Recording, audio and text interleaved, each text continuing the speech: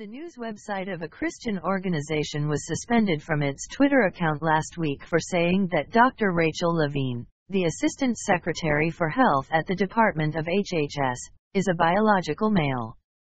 The Daily Citizen, which is a part of Focus on the Family, engaged in hateful rhetoric, according to the social media platform, when they tweeted January 19. On Tuesday, President-elect Joe Biden announced that he had chosen Dr. Rachel Levine to serve as Assistant Secretary for Health at the Department of HHS. Dr. Levine is a transgender woman, that is, a man who believes he is a woman.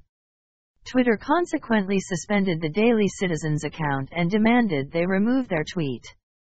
Focus on the Family President Jim Daly responded to the incident on his blog, writing, "As I've noted before, big tech titans are the new emperors of the 21st century, wielding an inordinate amount of power by silencing individuals and organizations that don't comport or cave to their political or social point of view." In recent weeks, high-profile, outspoken individuals have been banned from social media, including former President Donald Trump and Mike Lindell, CEO and founder of MyPillow, Daly continued. "You can now add Focus on the Family's The Daily Citizen to the list," he added. This past week, Twitter locked the Daily Citizen for an alleged rules violation, specifically that we had posted hateful content. "It's simply not true. We did no such thing."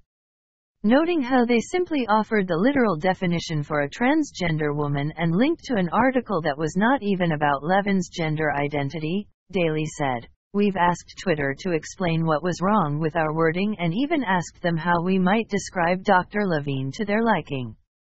At this writing, we haven't heard back." Over the course of the last week, President Biden has been stressing the need for unity, but his actions since taking office are all about demanding uniformity, Daly observed. "There appears to be no room for convictional disagreement.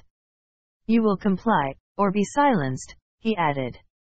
Focus on the Family takes a firm stand on its views regarding sexuality and gender, writing on their website, "We believe that God created humans in His image, intentionally and immutably male and female, each bringing unique and complementary qualities to sexuality and relationships. Sexuality is a glorious gift from God to be offered back to Him either in marriage for procreation, union, and mutual delight or in celibacy for undivided devotion to Christ. Christians are called to proclaim the truth and beauty of God's design and the redemption of sexual brokenness in our lives and culture through Jesus Christ." According to the Daily Citizen, allies of Focus on the Family led by Family Policy Alliance are gathering support for the organization and readying a petition to send to Twitter.